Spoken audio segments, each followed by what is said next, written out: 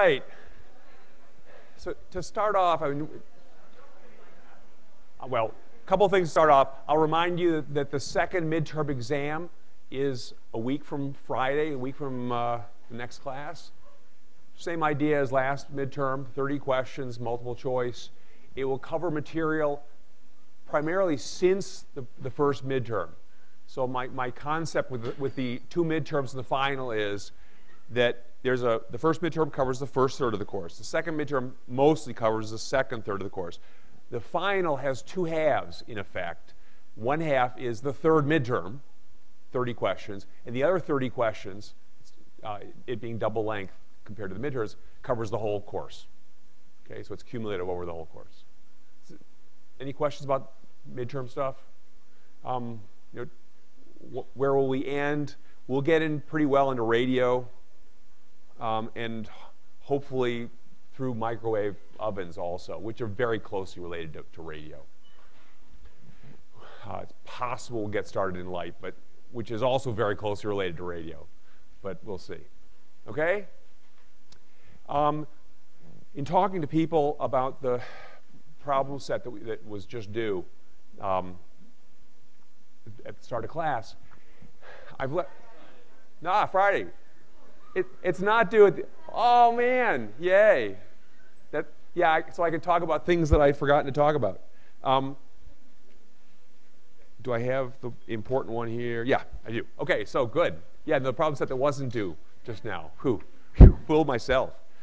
Okay, so I got a bunch of things to go back. So this is a little bit of stepping backwards, but finally this class is our class. We can cover stuff that's useful to you all, and hopefully some of these things will actually be useful topics, things that you might remember and find important.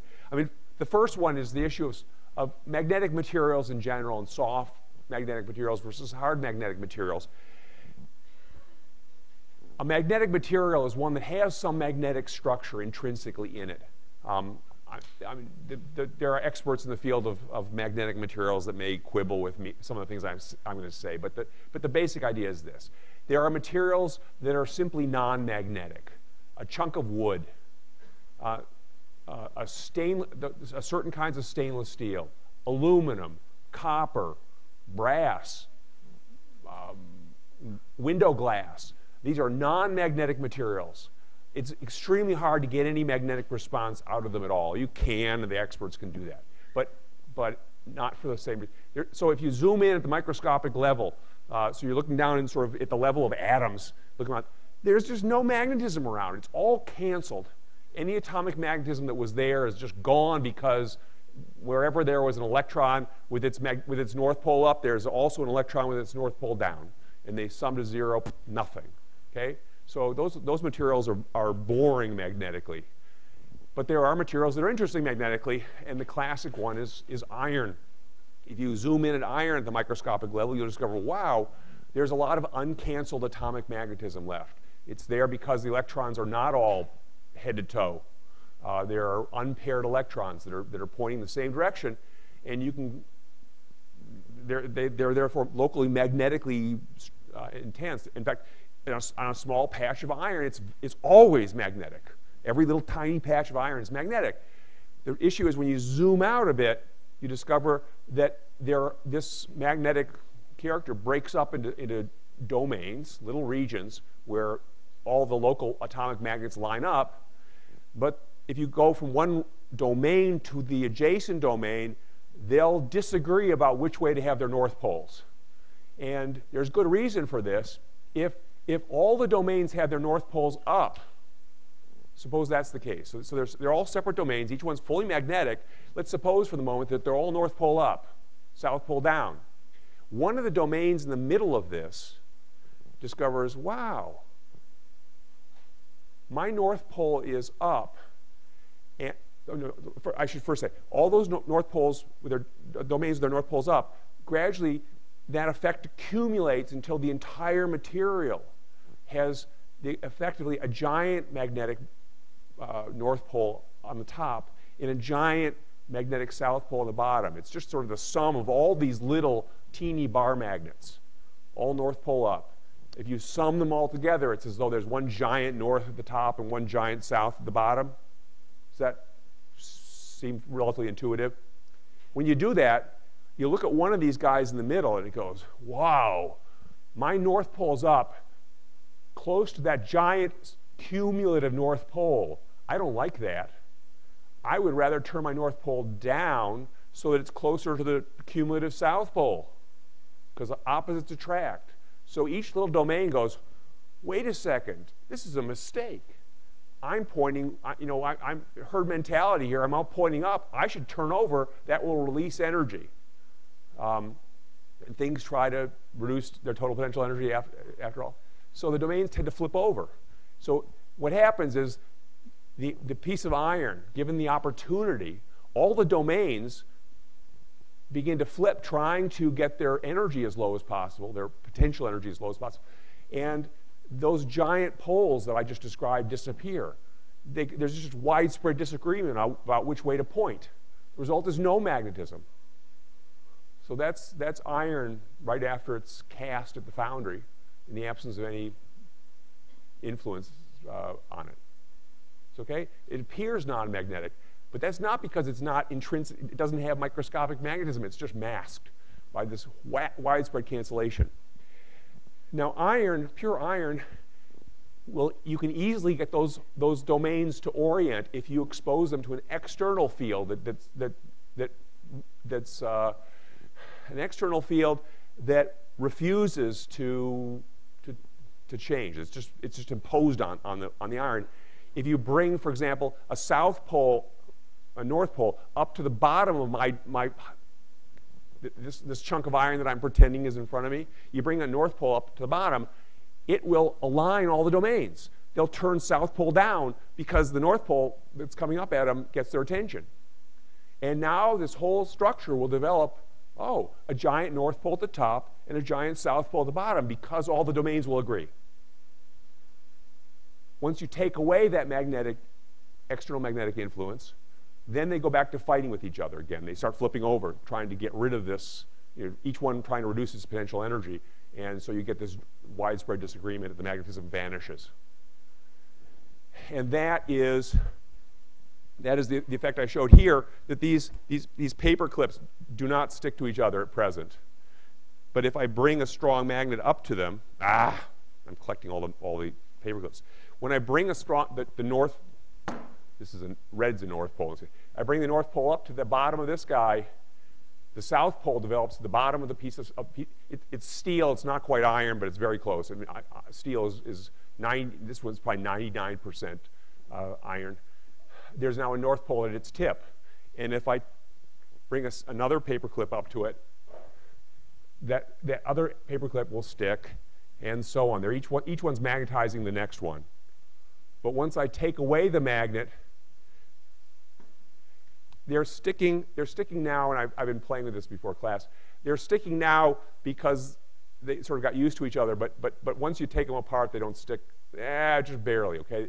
It can't pick up the next one. There's a little magnetism left here, okay? But not much. So we're all jumping all over this. So pure iron is a very soft magnetic material. It's easy to magnetize because there's nothing obstructing the flipping of domains. Easy to get them all to line up, and then it easily forgets the alignment and goes back. So that's a soft magnetic material. First of all, it's a magnetic material, meaning that it's got that microscopic magnetic structure. It's soft, meaning that it very easily changes that magnetic structure, rearranges that magnetic structure, so it easily develops a magnetization and easily loses it. Okay? Where do you want materials like that? Well, for example, in transformers, where you want to be able to magnetize it and demagnetize it, magnetize it, demagnetize it, flip it upside down, back and forth and back and forth. You don't want it to have any opinion about which way it should be magnetized. Just have it forget very quickly. Another case would be an electromagnet where you work in a car junkyard. You know how they pick cars up with electromagnets? You may have, if you haven't seen it live, you may have seen it in pictures.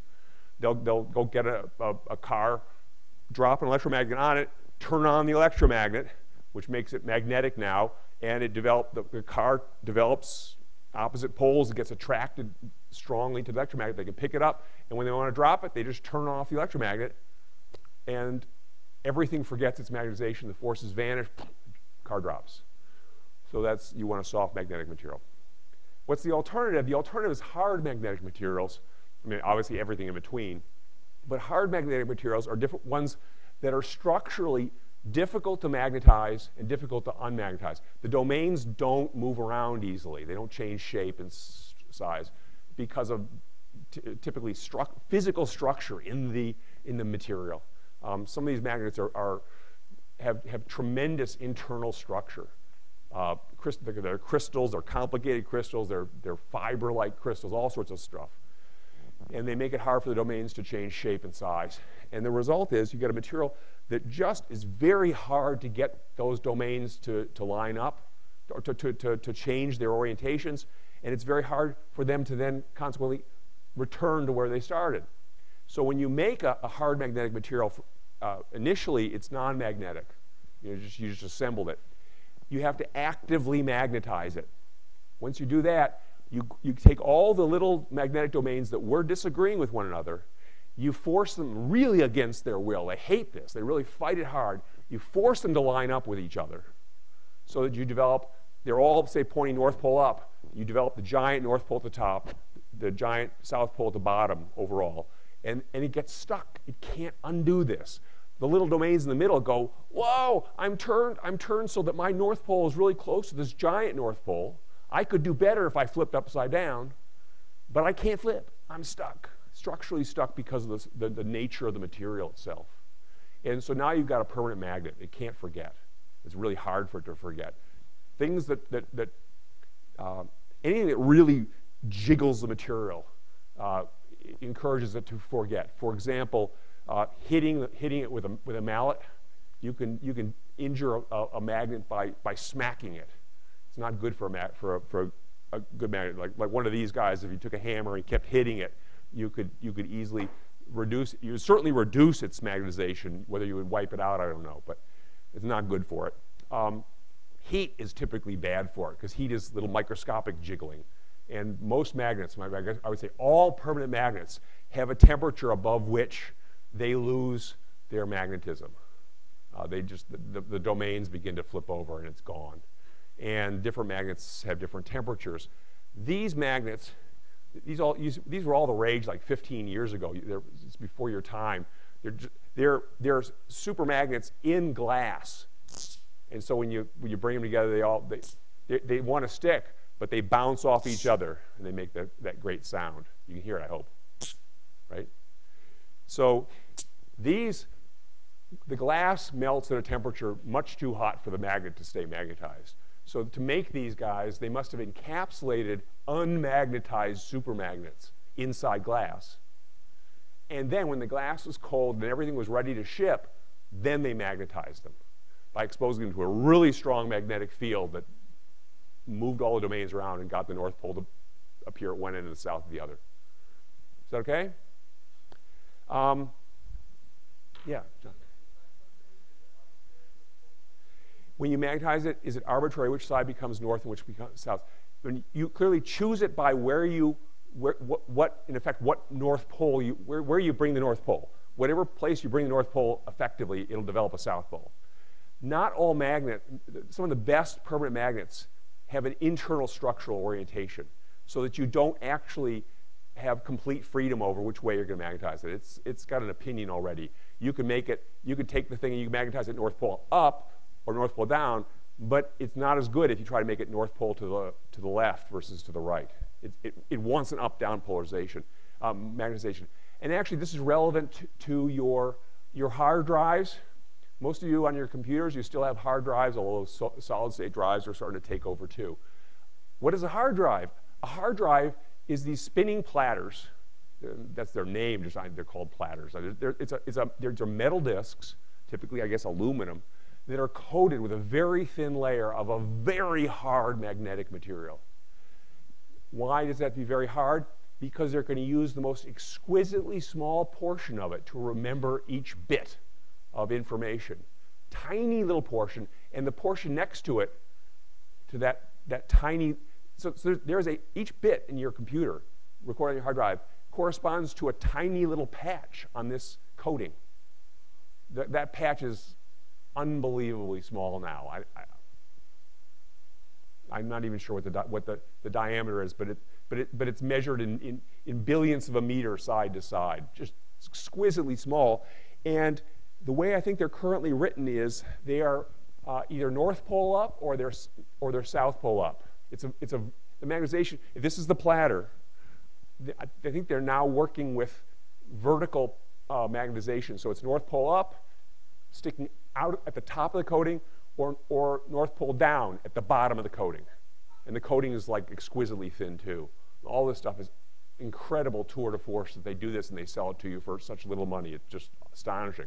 But anyway, if this guy's North Pole up, the adjacent bit, which is only some number of billionths of a meter away, might easily be the opposite or might be the same, and they might fight each other. They've got to be very adamant at keeping their magnetization, so they use very hard magnetic materials so that they retain the bit. In fact, they're limited finally with this writing process by just thermal agitation. If they make bits physically too small, they involve too few atoms, then thermal energy is strong enough to make it to erase it. Just the room temperature jiggling of stuff can wipe out the bits, and they're pushing that limit. Actually, these bits are smaller than a single domain. They are a single domain, so there's none of this fighting between adjacent domains within a single bit. It's just one domain. You either have it magnetized North Pole up or North Pole down. That's all you got. The only two choices. Is that okay? It used to be that magnetic tapes were important, and the same story is true there. Much less sophisticated magnetization, but tapes have gone the way of the dodo bird. About the only tape that you're used to these days are the magnetic strips on your cards.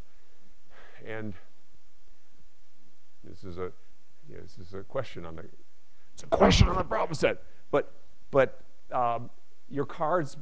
The purpose, it's trying to record information, and keep that information. So do you want it to be forgetful like soft iron, or do you want it to be really good at remembering like a piece of permanent magnet? So it should be pretty easy. Hotel cards, as someone reminded me this morning, credit cards are pretty good at keeping their memory. They don't get wiped out easily. Hotel room cards, which is sort of a technology that's fading now that chip stuff is appearing. Those cards got wiped out pretty easily, and people talk about having it near your cell phone, wiping it out. I think the problem there is, first off, they have to be made super cheap, so that they use crummy materials. And second off, because they keep changing the information every day. They keep reusing the card, write it again, write it again, write it again. They're just not very good at retaining their memory, and so they're not. Among other things, they're not very hard magnetic materials, inadequately hard, and they get wiped out easily. Is that okay? Relating to that, just to show you, do I want to do it like this?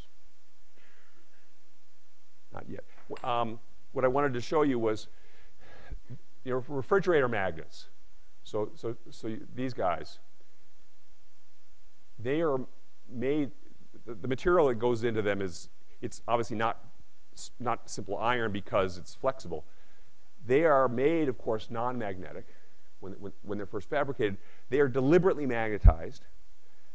As a piece of an anecdote about this is there are people who put essentially refrigerator magnets in like their shoes or in gloves, feeling like magnetism is curative, helps heal wounds and stuff, or makes you feel better, right? So you can buy magnets that will cure all ails because magnetism is so mysterious. And it is, well, people have done studies. I haven't looked into this for years, but people have done studies where they took the magnets and they didn't magnetize them.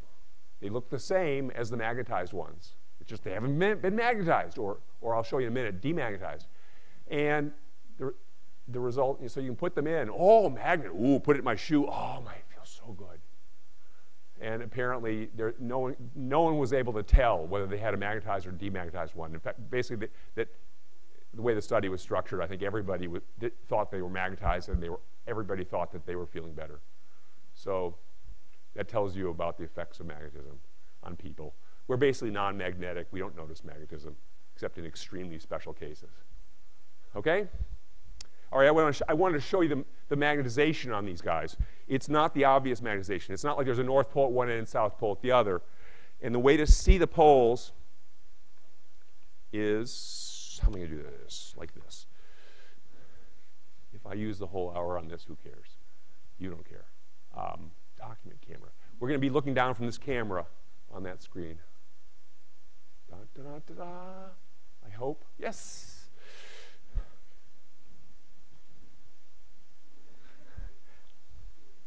My wife looks after me. So,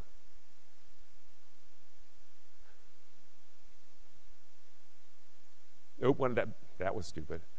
I want to keep the magnet in place. And I'm trying not to put the iron powder on the magnet itself. Can you see it striped? The powder is getting drawn into the strongest part of the magnetic field. That's what iron does. If you expose it to put it in a magnetic field, first off, it magnetizes. And second off, so this is another thing to walk through. If you have, I think I did this on Monday. If you have a chunk of iron and you put it in a uniform magnetic field, which is the Earth's magnetic field, for example, which is uniform north pole that way, because that's north. Every piece of iron that you put in there, first off, it develops a south pole, no, a north pole at the downfield end, the end in the direction of the field, because the magnetic fields push north poles. So the north pole gets pushed that direction and develops at that end of the piece of iron. So the little iron piece has a north pole there, and the south pole gets pushed upfield, the opposite of the arrows. It appears over here. So there's a north pole here, south pole there on every piece of iron that's in the Earth's magnetic field. Does that make sense? The north pole continues to be pushed in the direction of the field, namely to the north. The south pole continues to be pushed opposite the direction of the field, namely south. And because the field is uniform and these two poles are equal but opposite, there's no net force on the piece of iron. It's pushed northward just as hard as it's pushed southward, nothing. Okay? But suppose you have a magnetic field that gets stronger as you go northward. For example, it originates in the south pole of a magnet right there. Now, when you put the iron piece in here, it develops a north pole at this end, south pole at that end.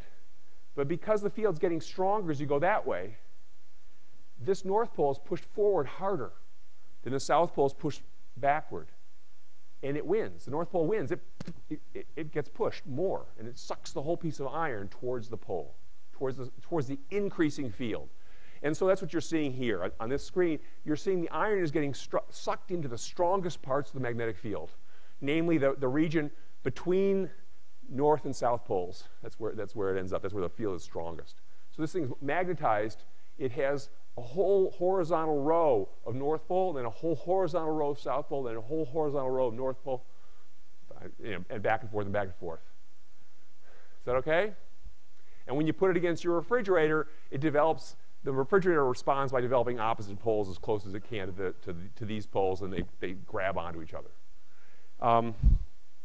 The other thing to show you, I just wanted to keep the magnets clean because the iron powder, you can't get it off the magnets very well. These guys, because of that row shape, remember there are rows along like this? There are rows on this one as well. And if I pull these guys apart across each other, they vibrate.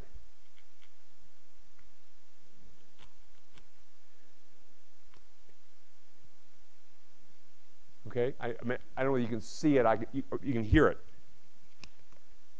So if you've got a couple of these things kicking around, and ideally you get ones that are identical because they're magnetized the same way. They've done at the same time. You'll find an orientation. They'll stick to each other. And in a certain orientation where you've got the rows parallel to each other and you slide it across those rows, you'll feel it alternately grab and then repel, grab and repel, grab and repel, grab and repel. Okay?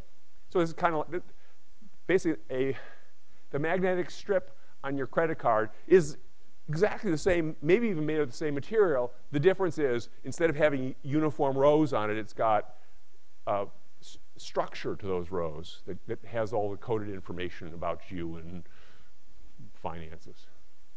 Okay? So, that one, okay. So that's one of my stories here. We burn a lot of time.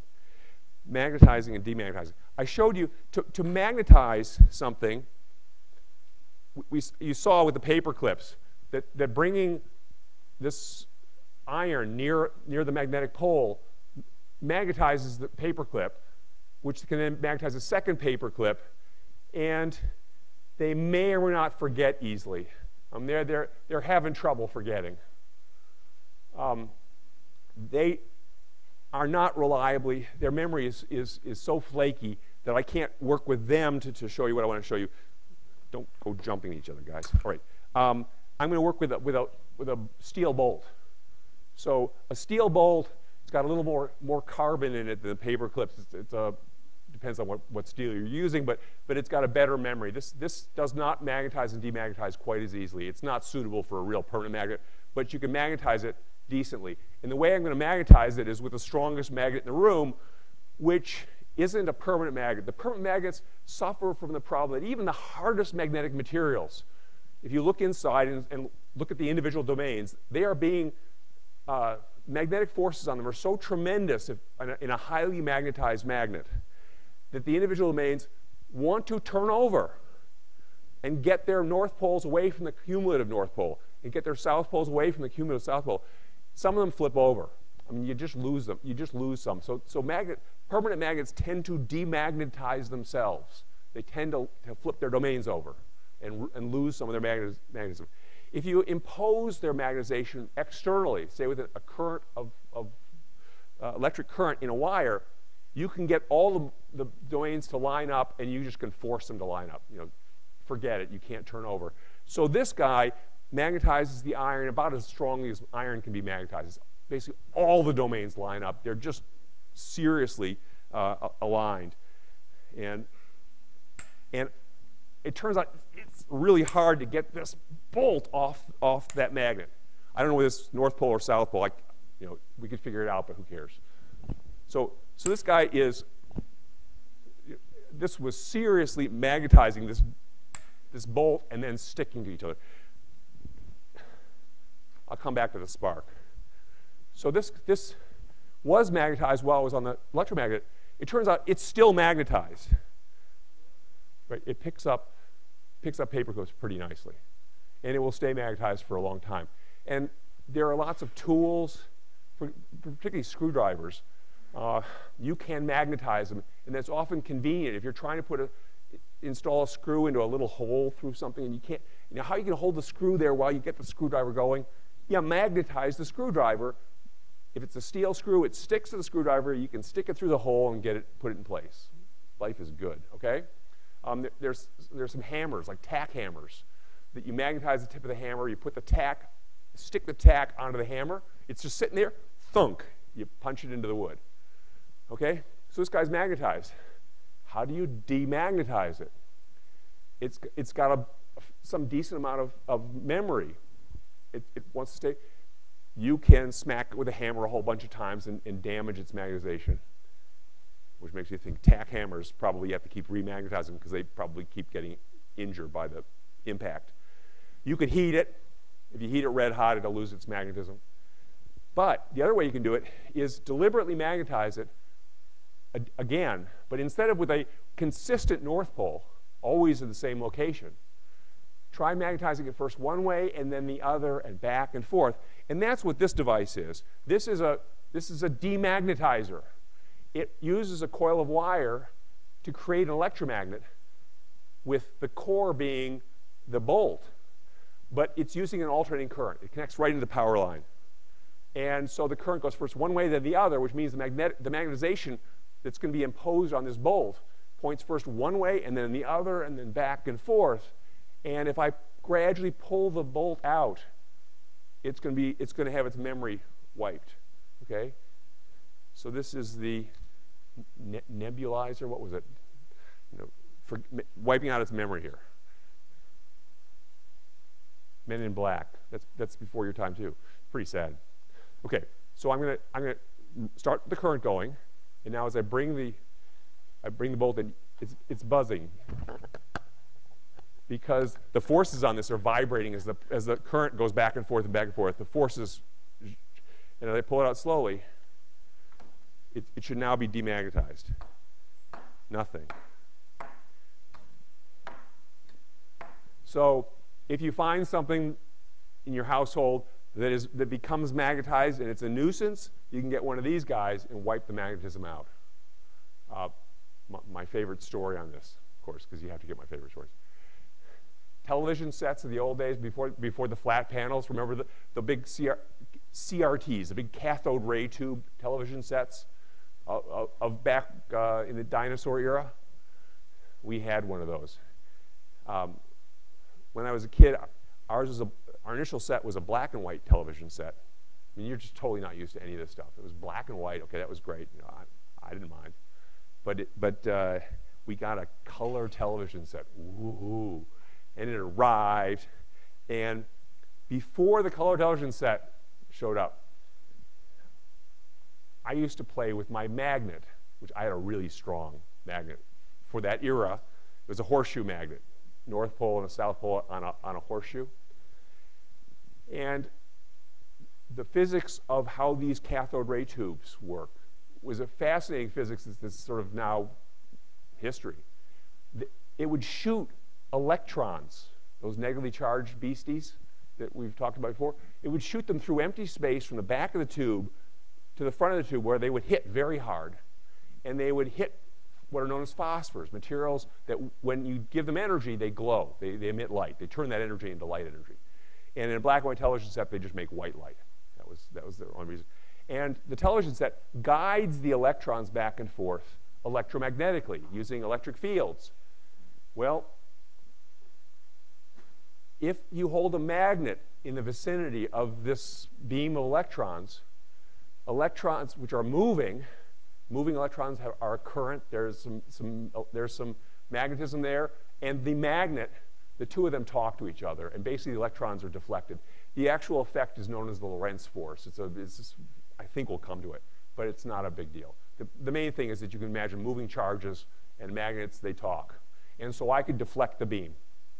And what that would do is, and my favorite thing was with baseball games, there was a classic shot that I don't know if they do this anymore, from above, of watching the pitcher at the top of the screen throw the ball to the batter at the bottom of the screen. Do they do this at all anymore? It was standard. And with my magnet in place, the ball would go whoosh. I could make real curveballs. It would just deflect the whole screen. All right, so when the color television set came, color television sets had 3 colors of phosphor, as we'll talk about with light. Red, green, and blue. And that's how they made us see all colors. In order to control the colors perfectly with the dots of phosphor on the screen, they had an insert known as a shadow mask that had little holes in it.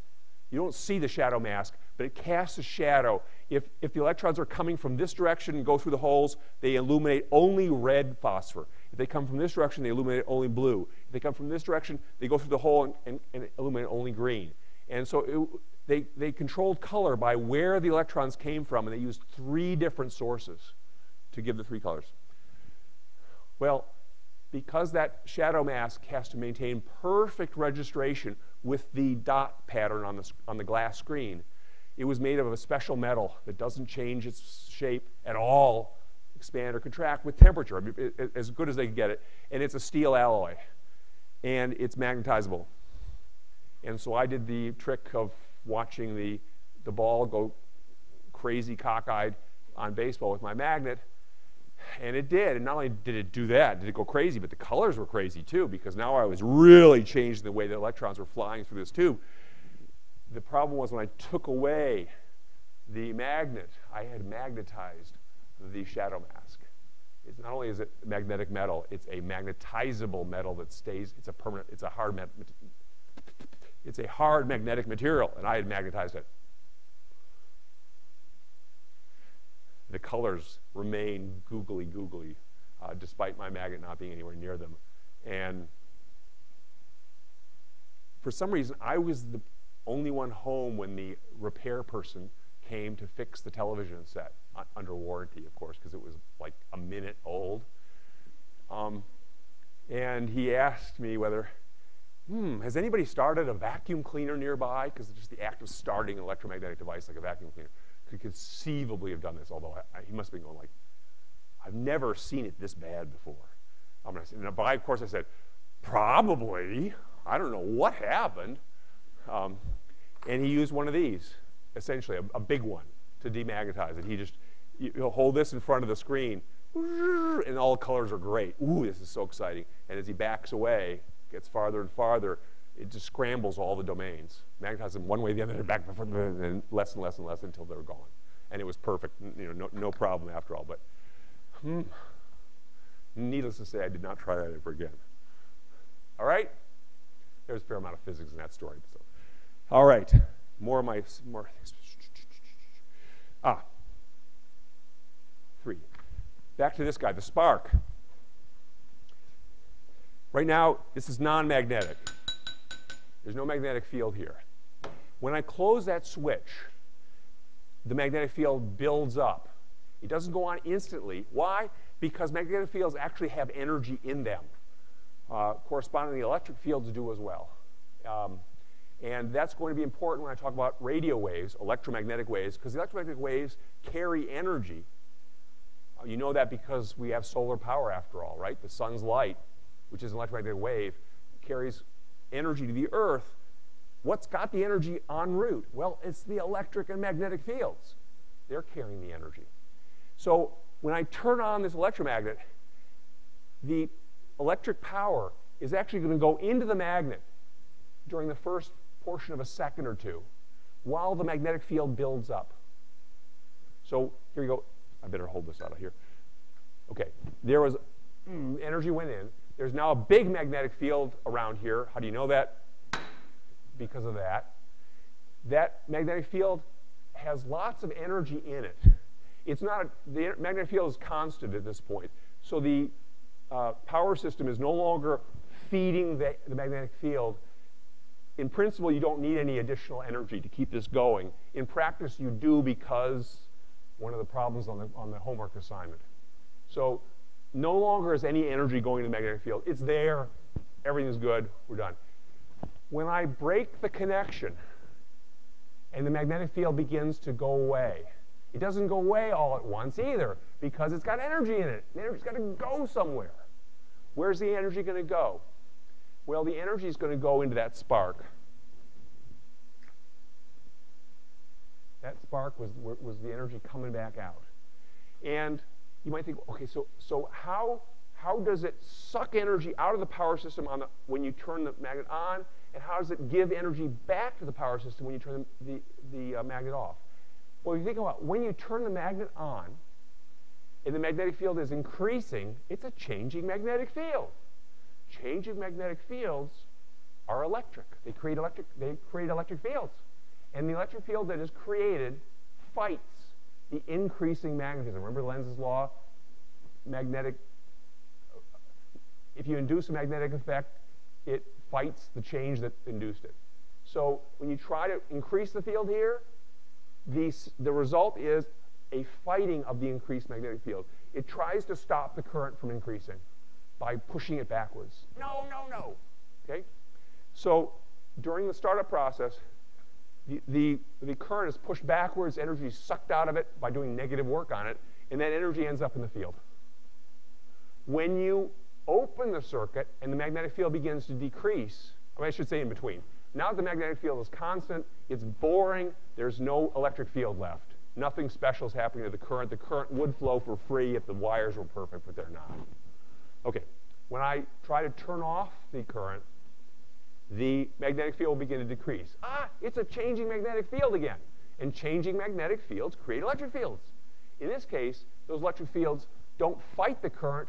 They try to keep the current going. No, don't go away. So they push the current forward. And they'll push the current forward so hard, they will try to keep it going even though there's now an air gap between in the switch. That spark occurs because the charges are being pushed forward so vigorously by the decreasing magnetic field that they jump right through empty space to try to keep the current flowing. There's actually a huge voltage rise. Voltage drop appears across the switch. This concept of a device that fights changes in current. It hates having the current turned on, and it does that by soaking up energy from the current to make its magnetic field. It fights the turning off the current by trying to keep the current going, by using its magnetic field to energy to push the current forward. Don't stop. So it fights every change you can imagine in the current. Don't increase, don't decrease. We'll fight you. It's called an inductor, and it's part of the story with radio. So an electromagnet is also a device known as an inductor. And at this point, I've told you the three most important classic electric components, electronic components. I mean, short of the transistor, that's another story which we'll come to. A resistor is a device that obeys Ohm's law, that basically carries current in proportion to the voltage drop across it. So there are, one of these days I'll remember to bring up just a random electronic device. You rip open a random electronic device. I don't think they'd like me to tear apart one of these ones. Rip it open, you'll discover devices that their only reason to be is they're resistors. They are just ohmic devices. The current they carry is proportional to the voltage drop across them. It's useful.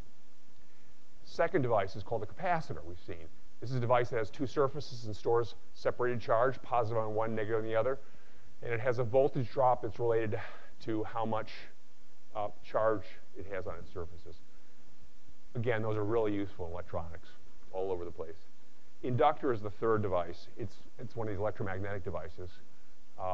It fights changes in current. If you try to increase or decrease the current, it will develop a different, it will respond by developing a voltage difference between its ends.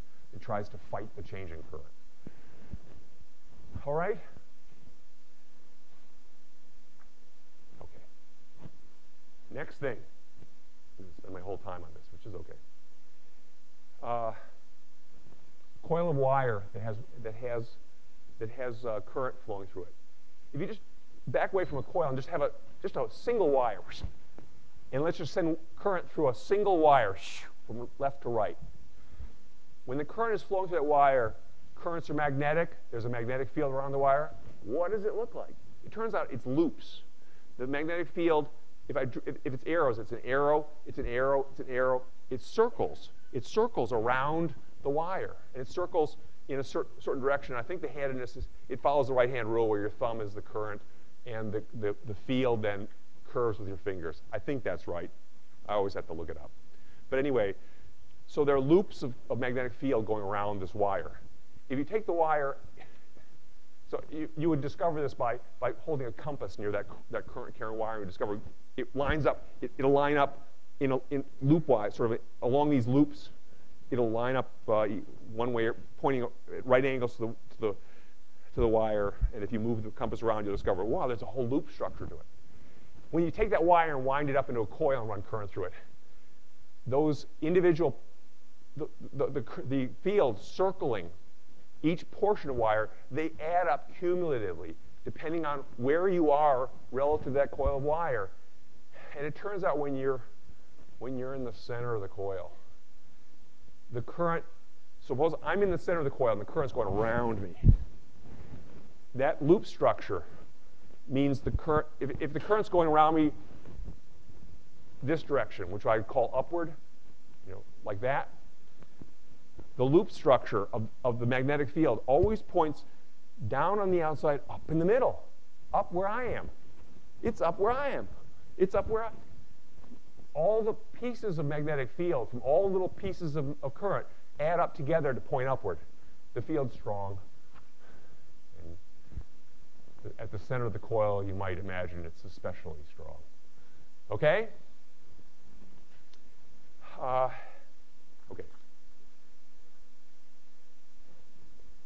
So the field in a coil of wire like this, it's strongest right there. And if you take a piece of metal, iron, and you allow the field to magnetize it, it magnetizes, and then it, as I've talked earlier, a magnet first points in the direction of the field, and then it seeks strongest field.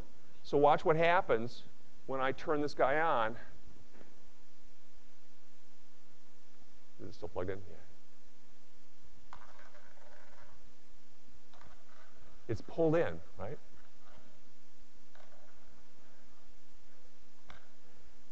And I can do it with paper clips, same idea. That effect, where when you have a current carrying coil and you have iron around it, and the iron gets sucked into the middle, is used in zillions of gadgets.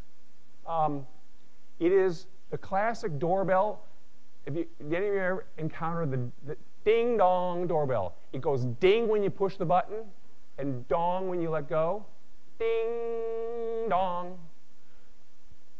That's arranged with two bells and a piece of metal that gets sucked into the field when you press the button and hits the first bell on its way in. Think, it hits. And then when you release it, a spring returns. You release the button and turn off the current. A spring returns the flying piece of metal to where it started. It rebounds and hits the other bell. Dong. Picture that? It also, that same effect shows up in what are known as relays. I left this up there the whole time, right? I got to zoom in more. Zoom in.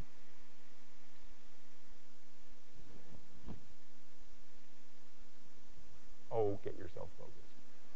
This is an electromagnetic switch.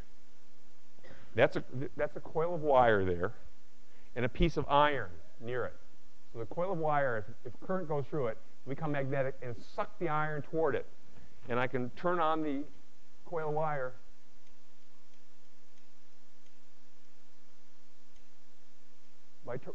Current. Here's current off, current on, current off. Can you see that little? It's a subtle movement. Can you see that movement? That's opening and closing switches. And that sound, you hear the tic-tac sound?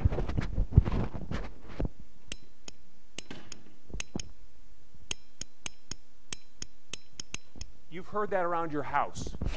Various devices in your house use these relay systems where current opens and closes switches to turn on off, for example, your heater or your air conditioner or something in the microwave. Those are electrically controlled switches using magnet to suck a piece of iron alternately toward the electromagnet or release it, right? Another thing, instead of an electrically controlled switch, an electrically controlled valve. How do you think your washer controls the flow of water? It has, these are called solenoids. That concept where you have a piece of iron and a coil of wire and the iron gets sucked into the coil when you run current through it, that's called a solenoid. And that is, it's in your car, it's part of the starting system. There's a solenoid in there to suck the gears, to punch the gears into place when you start your car. And in your washer, when the iron gets sucked into the coil, it opens a valve, a physical valve. So it's like an electrically controlled faucet. Water starts. You can hear them clicking. That's what those are, okay?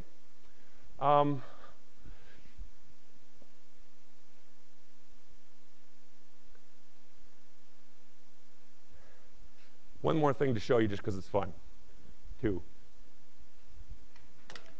This is a hand-powered generator. When you turn it, you will move magnets in your coils of wire or coils of wire in your magnets. It doesn't matter which one you do.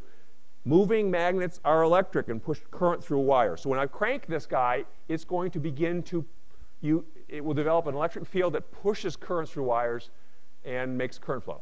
Okay? This, which looks surprisingly like the first one, can be thought of as an electric motor. It's a device, when you run current through it, it becomes an electromagnet. And the electromagnets attract other magnets, then the forces, motion occurs, and the current now is providing energy to these electromagnets and magnets that are pulling toward each other and maybe pushing each other apart. The point is that generators and motors are often the same device. When I crank this guy, that guy starts moving around. This is the generator, that's the motor. But it's completely symmetric. Same device. And with that, I'll call it a day. And we'll go back to radio on Friday.